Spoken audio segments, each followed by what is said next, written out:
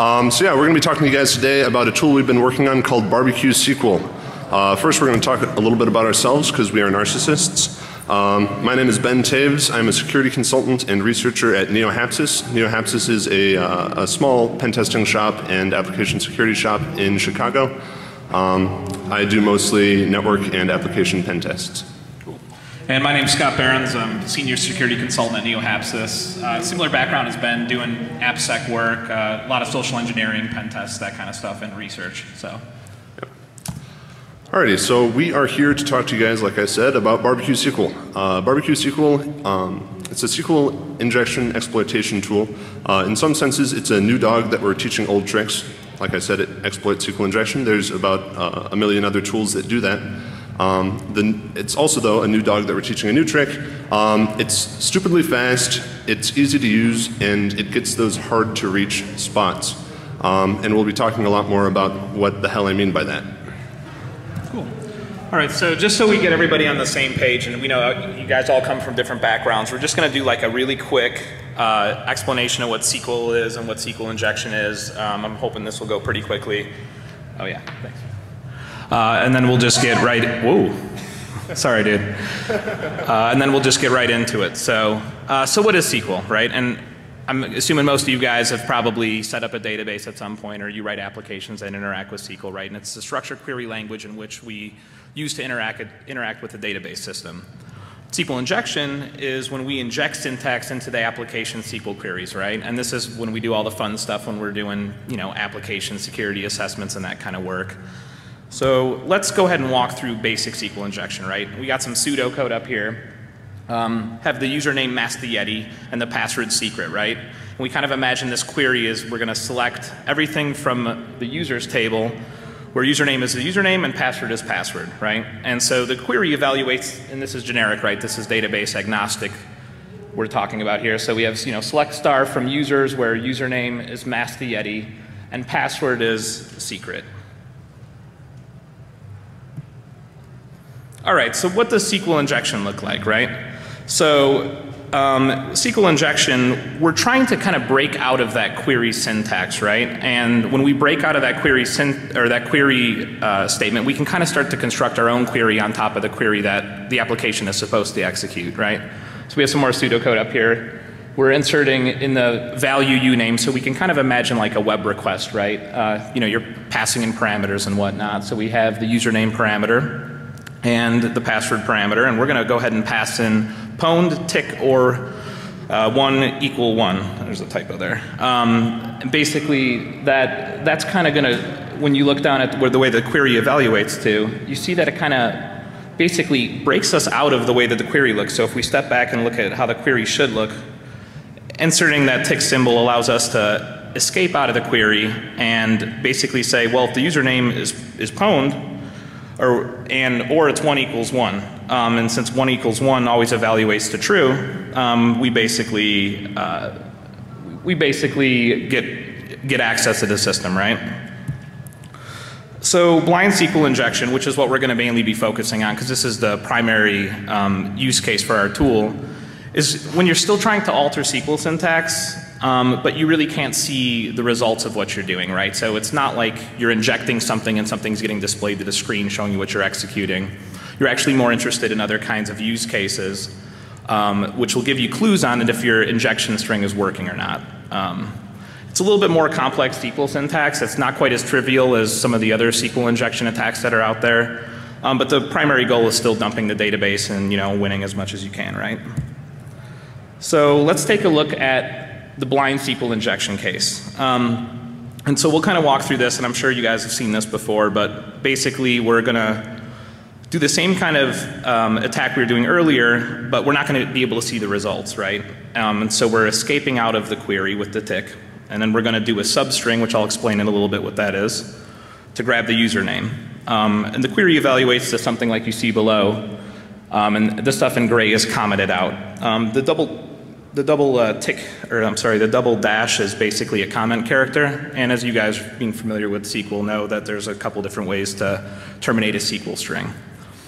So let's just go ahead and kind of walk through what what the blind SQL injection looks like, or what these components are, so you have a better understanding of how this works, right? So we're selecting star from users, where password equals tick tick, and username equals, and then we kind of tick at that, we kind of close out at that point, and here's where we inject our code, right? So we're saying or the ASCII, which is going to take a character and turn it into an int, the substring command, which is going to basically slice the string. All right, and the way that works is it's going to slice the first position, so which happens to be a select statement. So basically what we're saying here is we're going to grab the first, we're going to first query the user object, and then you see the 1 and the 1. Let me highlight where that's at right here. We're going to grab the first character, and we're going to grab 1 character. So we're going to select user. So let's say user's root, right? And we're going to convert root, that first letter R, into an ASCII equivalent. I don't know what R is, but, and then we're going to say, is it greater than 63? 63 happens to be a question mark. If that happens to be true, we're going to have some different interaction with maybe the response of the web server. So let's go ahead and say that we're doing a Boolean-based blind SQL injection, and based on the status code of the server, we might get a 404 if we do something that evaluates to true, or we get a 200 if we do something that evaluates to false, right? So that's the thing with blind SQL injection. We're kind of we're keeping track of different objects of the HTTP request, things like the amount of time it takes for, all right, we have to do a shot here. Yeah, I'm sorry. It's DEFCON tradition, first time speakers, they have to do a shot. How about a round of applause for these guys? All right. Cheers. That's good. Yeah, I'll need those back. My eyes lit up when he pulled out the whiskey. So, yeah, so what we're really kind of talking about here is, you know, we're thinking about these different ways that we can determine if what we're doing is correct and incorrect. And we're not going to spend too much time talking about the different ways to validate blind SQL injection. But we're going to go ahead and just kind of move forward here to kind of explain where this problem arose and why we kind of even started working on a tool in the first place when there's all these other awesome tools out there. When you're doing blind SQL injection, there are a couple different ways you can kind of search through the data, right? And the way that the current scripts and tools work, typically it's some sort of binary search. That binary search helps you determine if your character's, you know, the right character, and it logs it, and et cetera. It tends to be 1 character at a time. Some of the tools out there have options to do multi-threading and whatnot. I think SQL Map you can do up to 10 threads at a time, but we kind of noticed that performance can be a little bit questionable, and sometimes you might get some false data. And it's generally very time consuming, right? You're not executing 1 query to get the results you want. You have to execute multiple queries, and you kind of have to step through all this kind of junk to get the end result. And like I mentioned earlier, there are awesome tools out there. SQL Map, awesome. I use it on many assessments. SQL Ninja, the Mole, they all have great features and they're sweet, but when these tools don't work, what do you guys end up doing, right? You kind of end up maybe coming up with your own query. Maybe there's some weird nuance where your requests have to be double URL encoded, or you can't use ASCII for some reason, or maybe some command that you think you should be able to run on the database server just doesn't work. Maybe the database administrator has made some specific policy or rule that won't allow you to run some of these kinds of commands. So you end up firing up a Ruby script or a Python script, and you kind of write out your own logic, and like it's kind of a pain in the ass, right? And it takes a lot of time, and you test and you debug, you test and debug. And we were kind of thinking about what if there was a way where we could kind of take that process out of it, the whole part where you have to write these very customized scripts for when things don't work. And that's when we enter awesome artwork. We take some really tasty meat on the left and some like sweet looking IBM graphic of how databases look. And then we enter BBQSQL, right?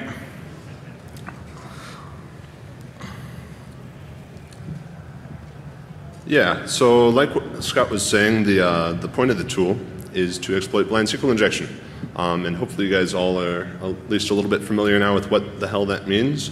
So for those hard to reach spots, compared to some of those other tools that we're talking about, this is not automatic. The point of the tool is not to find the vuln for you, it's not to do your job for you. This is for helping you exploit something that you already know how to exploit. This is not a skiddy tool. And a lot of the benefits that we see from making you do a little bit more of the legwork is that we can be very versatile, we can be very database agnostic. So it doesn't really matter where you're trying to use it, how you're trying to use it. It's just performing the logic, it's performing the request. So you do have to do more legwork, but you get a lot of benefits out of that, the versatility and speed. We put a lot of work into trying to make this thing very performant, and I think we really did a pretty good job with that. I'm going to talk a little bit about the use of the tool. So like any tool that is going to be making HTTP requests for you, you need to specify what request you want it to make. So you need to tell it what URL, the HTTP method, that's the basics. On top of that, you can specify any other aspect of the HTTP request. A lot of the other tools out there, it's limited in what it will allow you to do. The way that we built the tool, it's sitting on top of a really, really cool HTTP library that I'll talk about a little bit more later. And that tool, that library itself is very versatile, and we really try to leverage that to give you as much control as possible and to really build out the exact request that you're trying to make. So you can specify cookies, headers, encoding methods, what it should do if it encounters a redirect. If you want to do a multi-part file upload as a part of your attack, you can do that. HTTP authentication, basic or digest or whatnot. If you need to chain it through proxies, you can specify all of that.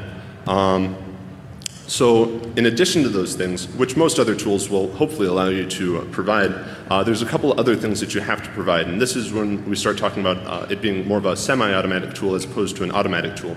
You need to specify where the injection is going to go into that request. So it's not going to find the vuln for you. It's not supposed to find the vuln for you. This is an exploitation tool. So you need to tell it where the vulnerability is, where it's going to be injecting this SQL logic, the SQL syntax into the existing request. Additionally, you're going to need to specify what that syntax looks like. This is what allows us to be database agnostic. For people who've worked with a variety of databases, there's a lot of syntax variations, which is kind of crazy because it's SQL, you know. But I don't know, whenever I find myself trying to exploit SQL injection on an Oracle database, I have the hardest time because I don't like selecting from dual. If I want to select one, I don't want to select from dual. I hate Oracle. I'm a MySQL guy, so I like the fact that it doesn't matter what the database is because you are the one providing the syntax. Once again, this is what makes it a semi-automatic tool though, as opposed to an automatic tool. And by the way, we made up that verbiage.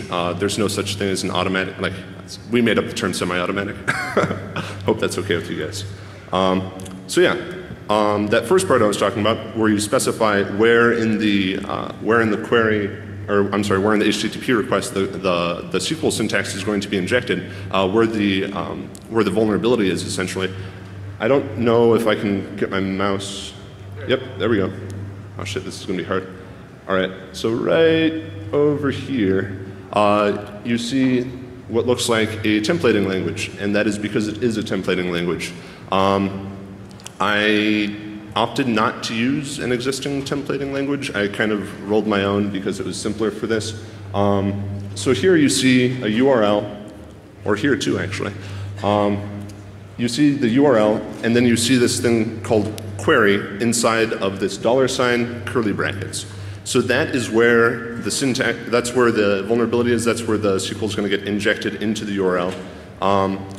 But the cool thing is, I was telling you how you can how you can specify pretty much any part of the HTTP request. You can specify anything you want.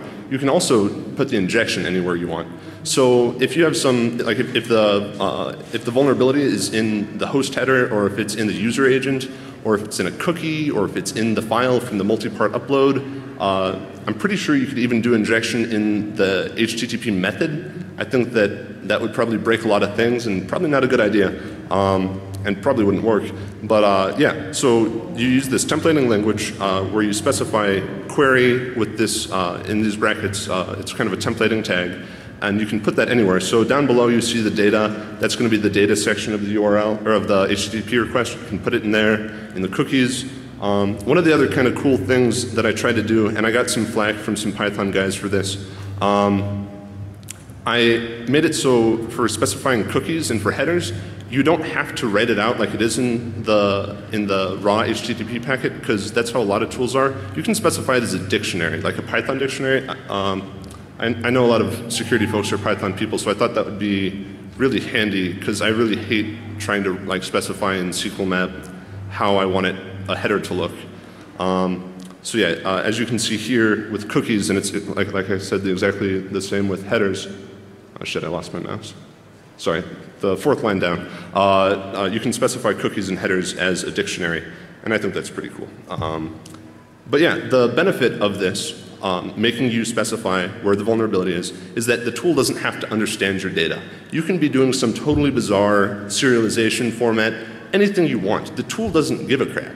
The tool just wants to know what your request looks like and where it needs to inject.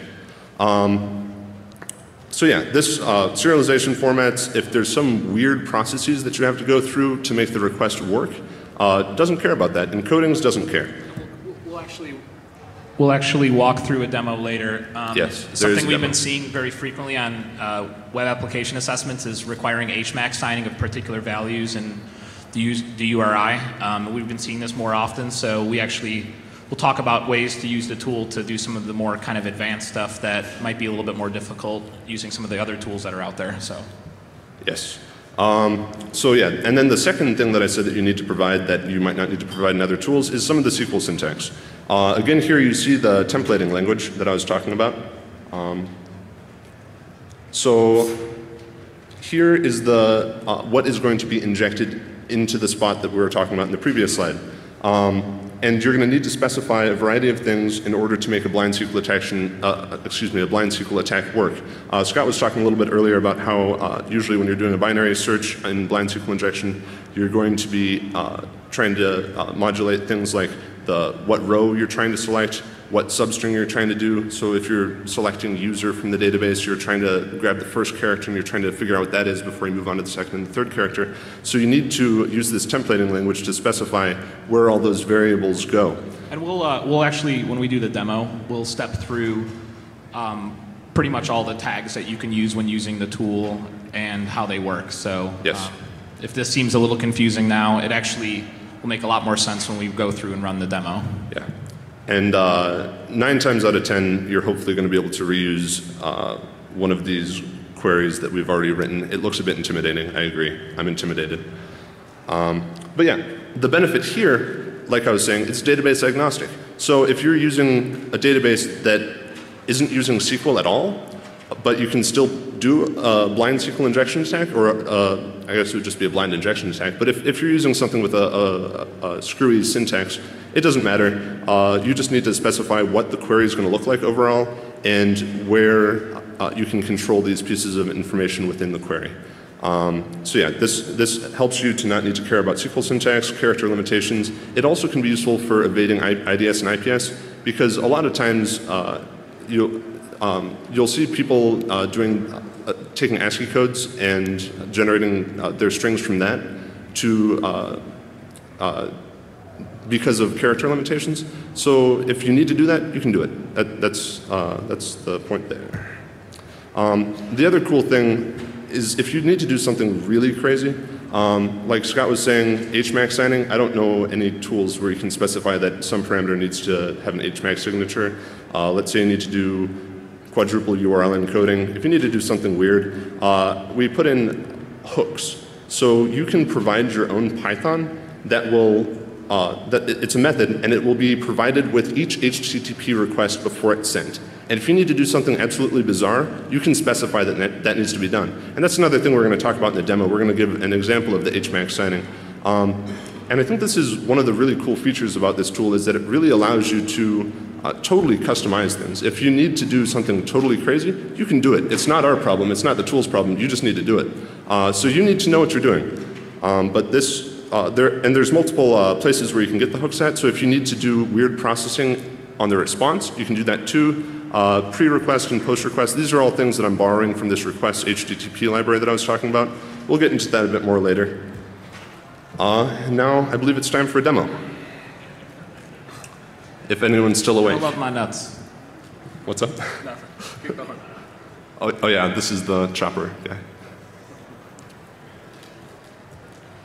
Oh, All right, so. Oh yeah, Scott, what website should we try to attack? Attack the NSA. Oh, you think we should try to go after the NSA? I bet you can pull this out. Oh yeah. Okay. All right, so. All right, I guess we're going to try to take down the NSA. Yeah, it's going to look pretty cool. Yeah, all right. So, let's see. What's their website? NSA.gov? That's right. All right, so here we have the NSA. Awesome. Do you think they're SQL injection vulnerable? I'm sure there's probably a really awesome admin login for this website. Let's see if you can find it. All right, I'm just gonna. We just ran Dirbuster on it all day today. Yeah. All right, so look what we found. There's a file on the NSA.gov called SQL vuln. SQL. I never expect that. Oh, look at that awesome login. Look at that awesome login, guys. That's crazy. All right. All right, so basically the password for this user is secret, right? So we get a message when we log in. It says, you are auth as user 1. Here are some secrets. When Ben types in an incorrect password, we get a different response. And we're going to kind of use this as a seed for our attack, right? So we're going to conduct a blind SQL injection attack against this login form. And we're going to use the fact that the response sizes are different. And as you see Ben right now, he's kind of doing the or 1 equals 1. He's trying to, yeah, good job zooming in there. Trying to, yep, and now we're auth as user 1. So go ahead and do or 1 equals 2.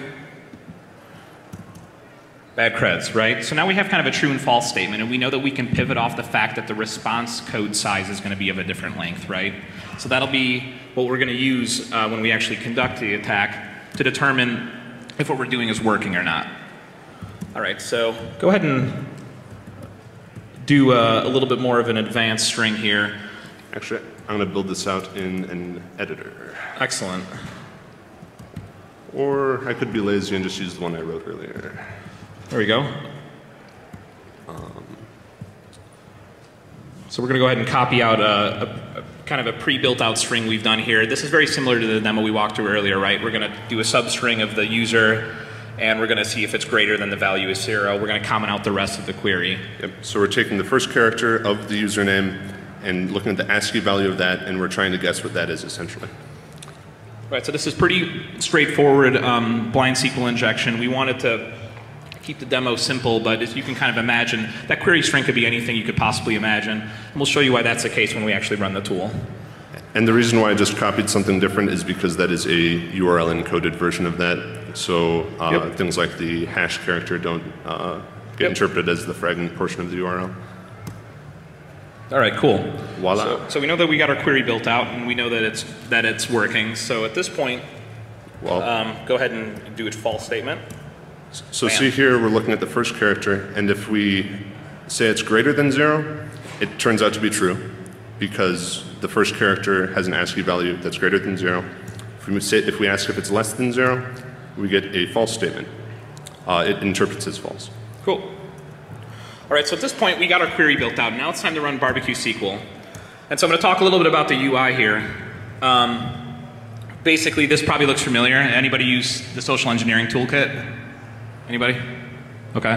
Handful of folks. Yeah, so Dave, I talked to Dave because I really like this UI. He said go for it. So we kind of took his code and just hacked the hell out of it. Added a couple of feature improvements to make it a little bit more slick. But this user interface gives you a really nice way to set up all the complicated request options. That's you.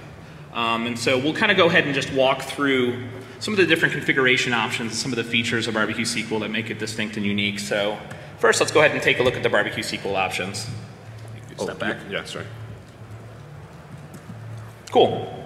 All right, so BBQSQL has the following configuration parameters, and we'll kind of walk through each one. Let's go ahead and take a look at query first.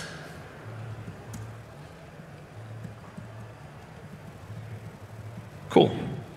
Can you guys see this okay, or is it pretty hard to read? Working on it.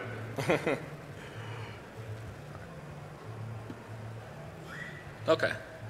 That'll do. That's what we're injecting. Cool. So this is what we're injecting. So I'll talk a little bit about the template tags here and how this works. As I kind of mentioned before, you need to specify template tags for particular areas of the query that you want to inject in. And it's pretty straightforward here. We're basically saying we're going to do the substring for selecting data from data. And we're going to use row index, right? So row index is going to specify which row we're going after the data. Character index is going to specify which character position are we going after. You'll kind of see this notation that we have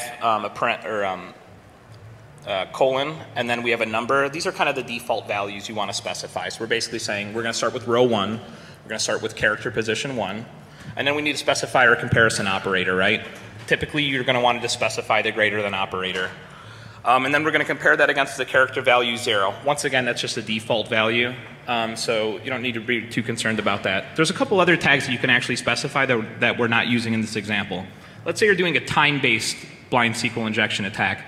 And you'll see in the description here, we try to do a pretty good job with the documentation. You can specify the template sleep, for example. And then you can specify the number of seconds or milliseconds you want to sleep. So you can do time-based blind SQL injection as well. And one other thing that's important to note here, we were talking about how queries will either evaluate as true or false, essentially, based on the comparator value. So these default values, you want to build out something that's going to evaluate as true. And that way the tool can start to learn what a true response looks like versus a false response when it starts switching between the greater than and less than symbol. Exactly. All right, so let's go ahead and... So a couple other options we have here, and we'll just kind of just walk through them. We have the CSV output file, so if you want to, you can dump all your results to a CSV. We can specify techniques. One thing that Ben was doing when he was doing the research for some of the libraries here was, could we improve our exfiltration of data by doing a frequency-based analysis search? And in some circumstances, we actually found that it was more effective. But in general, binary search is what we recommend using. Comparison attribute, you'll see when you actually click and take a look at that particular section, but you can specify, go ahead and show that so they can see all the different options. We can determine if we're doing the injection correctly based on the following attributes: status code, URL, time, size, text, content, and coding, right? So you have all these things you can kind of queue off of, and the tool's intelligent enough to help you determine if those things are changing or whatnot. So let's go ahead and do size. Cool. And then one of the really sweetest things about BBQSQL is concurrency. Ben will go into greater detail when we finish the demonstration about how this tool is wicked fast, but here you can specify the number of concurrent micro threads you want attacking the database. We're going to go with 75 because that sounds pretty cool. So, one other thing to say about the comparison attribute. So this is what's changing when you switch between true and false. So if it's time, if the query takes longer to evaluate when it's true, you specify time. If it's the size of the response, you specify size. Just to make that clear. Cool. And then let's go ahead and take a look at the HTTP parameters. At a minimum, you need to specify the URL and the method that you're going to use. But as we kind of talked about earlier, you could specify any of these different attributes. You could specify data. You could specify if you need to provide auth, basic auth or something like that. So here you just kind of configure. And one thing we should mention is that if you enter something incorrectly, so let's say you're typing out a URL or some sort of value and you just botch it and you have, like, 7 backslashes or something in it. We have these validator methods, and we'll talk a little bit about that later, that'll make sure that what you're entering is actually well formatted data. And that can be kind of handy when you're setting up a really complicated request.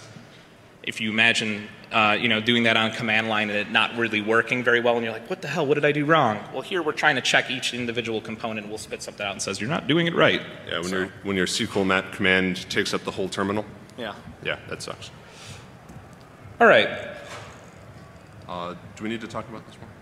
Yeah, so in the URL, you'll see that we're basically specifying the tag injection, right? So this is where we're going to say, this is where we're going to inject our query into. The tag must be specified in some part of the HTTP request. As Ben mentioned earlier, it doesn't need to be in the URL. It can be in a cookie. It can be in a header. It could be in pretty much any object of the HTTP request. So, all right, so let's go back. And now for the fun stuff. So let's go ahead and run the exploit.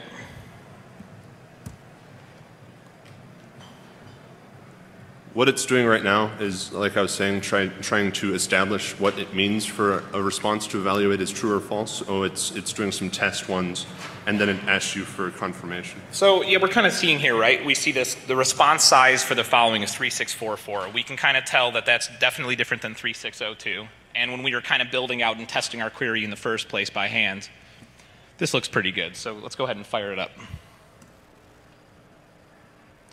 All right, so basically what's happening right now is we are at super crazy high speeds doing Boolean-based or binary search, blind SQL injection based off the size.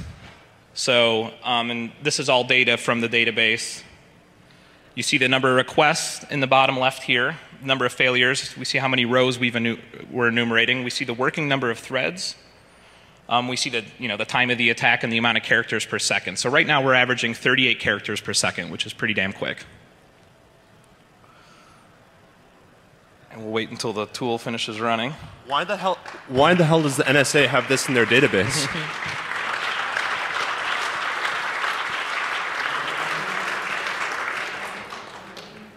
Cool. All right, thanks, guys. So at this point, it dumps out all your data into a list object, and a Python list. Python list, and you can just hop into your Python interpreter, start working with the data, right? So, Ben's going to go ahead and just reformat it, maybe print it out, clean it up a little bit. There we go. So, it gives you the data right at your fingertips, so you can start munging with it and formatting it the way you want to format it. Oh. Cool. All right. Back to PowerPoint.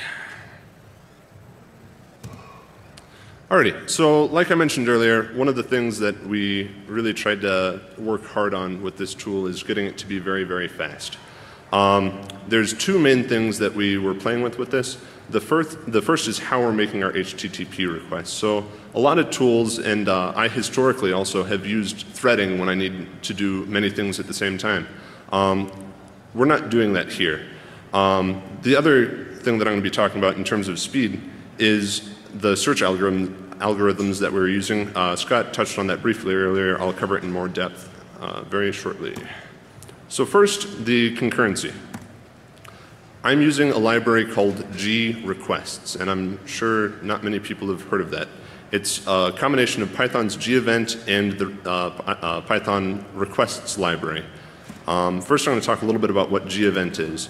gEvent is a coroutine-based Python networking library that uses Greenlit to provide high-level synchronous API on top of the libEvent event loop. All right, can I move on? Yeah. All right, so I'm going to talk a little bit about what that means. So what we have is coroutines, and you can think about coroutines as being functions essentially, but you're spawning a bunch of them that run at the same time. So this seems familiar if you've done threading. But the thing here is that the events or the process scheduling is much more explicit, and we have much more access to that. So you're spawning up all of these functions, all of these coroutines. Only one of them is actually running at a time. And what happens is that it runs until it hits blocking I/O. And what blocking is when you're trying to read and whatever you're trying to read isn't ready to be read. So for example, if you're trying to read off of a socket, that's blocking I/O. So if you have one thread and you're not doing any sort of event-driven stuff, when you hit blocking, the program just hangs and waits until it can read. So with gEvent though, when it hits blocking, it jumps to that next coroutine, and then execution picks up there. And then as soon as that coroutine or that function hits blocking I/O, it jumps to the next one and then to the next one as it hits this blocking. And what you wind up with is what's called an event loop, where you have something that seems a lot like threading, but you're not actually doing threads. And you don't have a lot of the overhead that you have with threading. But it's functionally like threading. And this is different also than a lot of the other event-driven stuff. This is not callback-based. This is coroutine-based, which makes it a lot more accessible to those of you who've worked with threading before. And what you can do, though, is because you have this ability to jump to the next coroutine when you hit blocking, you can have hundreds of outstanding requests. So you can make an HTTP request, and then when you're waiting for the response, you're not sitting there waiting. You're executing code in the next coroutine. So this is what allows you to have a lot of shit going on at the same time. And we get a lot of performance out of that.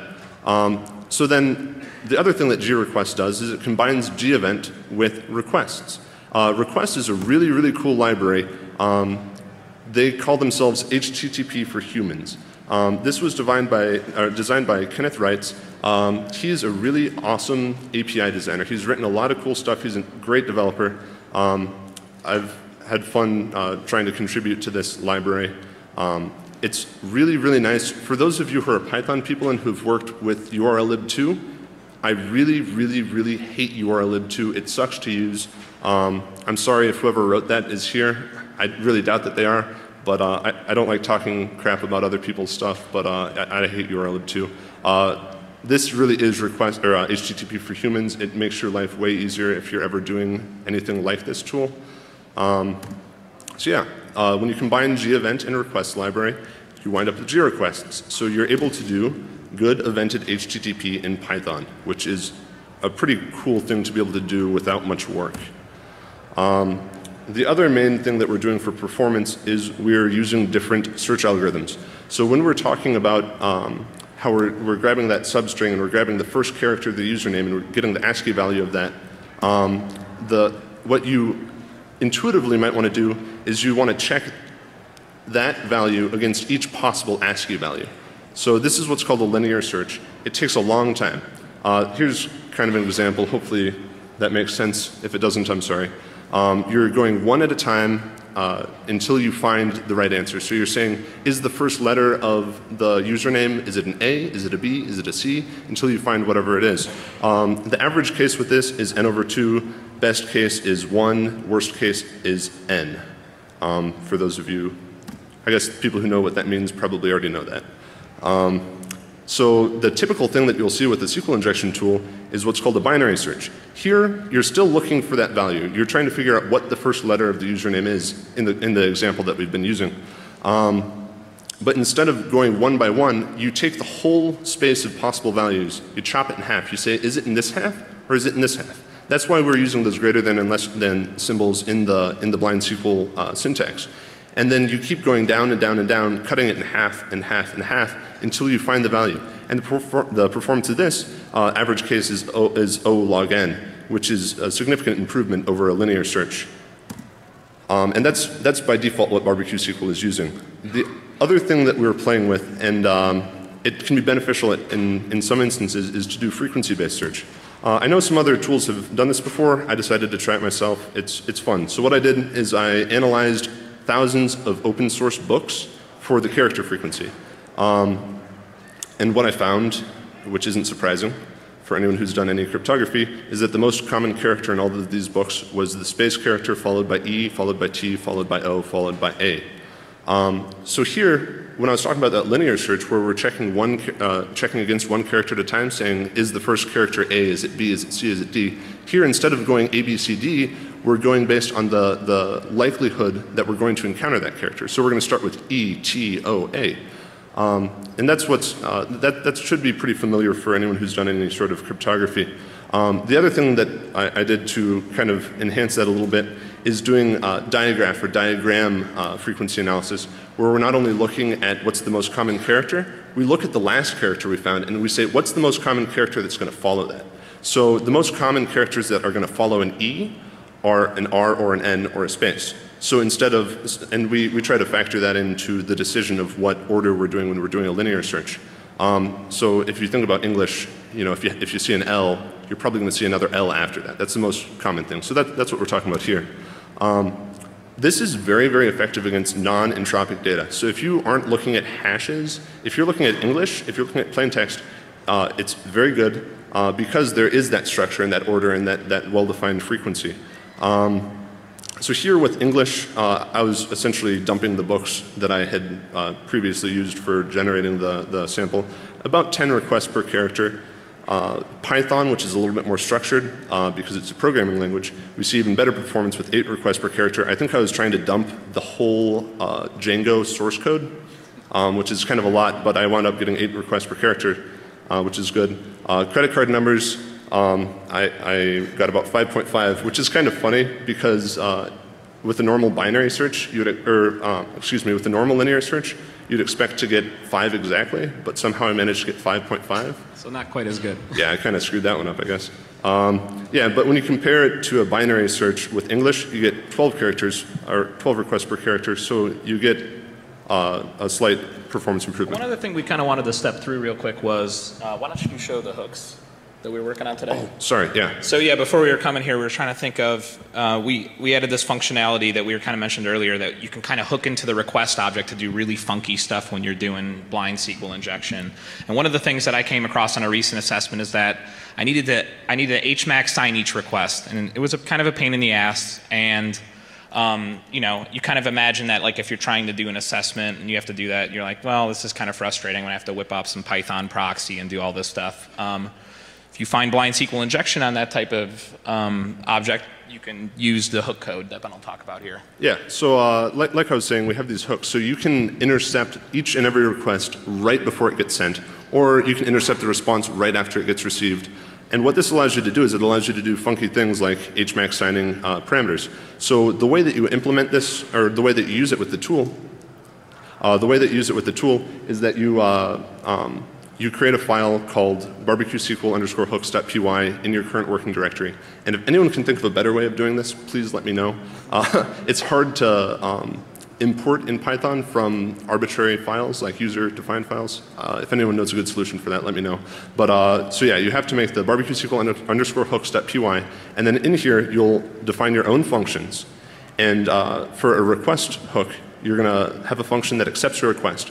And this object is from that requests library that I was talking about. And that, once again, if you haven't checked it out and you're a Python person, you should definitely check it out. So yeah, it's going to take the request object, and then you can do whatever the hell you want to it. So if you want to grab the URL and you want to parse it, is what we're doing here, and then we're HMAC signing the parameter, or the query portion of the URL, grabbing the hex digest. Now we have an HMAC. You can put that back into the URL and then return the request. So now you're HMAC signing every single request, which is pretty cool. Right, and we can do all sorts of things. Another hook file that we actually wrote was the quadruple URL encode. Now, I've never come across that on an assessment, but sometimes you see double. Sometimes you see double if you're attacking an Oracle database or something, right? So I don't think we have probably enough time to do the demo, so we'll just step back. Is that all for me? Yeah. No. Yep. For me. Okay. So I talked a little bit earlier, but the UI is basically built on the source for the social engineering toolkit. And I also mentioned that input validation is performed on each configuration option. This is really handy, at least we found it to be pretty handy, because you know, you're setting up these really complicated requests and things can get hairy pretty quickly, right? Especially if you're doing something weird. So by performing input validation on each of those objects within the UI, we can kind of help you or guide you along the way of you building out your complicated request. Let's say you build out that really awesome complicated request and you're like, all right, well this was, you know, kind of a pain in the ass. I got it all built out. You can go ahead and export that to a configuration file. We're using the config parser library in Python, so it's really easy to work with. From there you could kind of just go and let's say you've built out this complicated request. You can kind of copy some of the configs and maybe all you're at this point just changing the query object, right? And as we also mentioned, you can also export the results as a CSV file. So in a nutshell, that's BBQSQL. And you know, here's our credits and whatnot. We wanted to, once again, thanks Dave Kennedy for the social engineering toolkit stuff and him being so kind letting us use his awesome UI. And we thank you guys for coming and hearing about this new tool. And also, NeoHapsis is hiring. If you guys are in AppSec and want to talk to us, come talk to us. We get a bonus if you come work for us. And download the tool.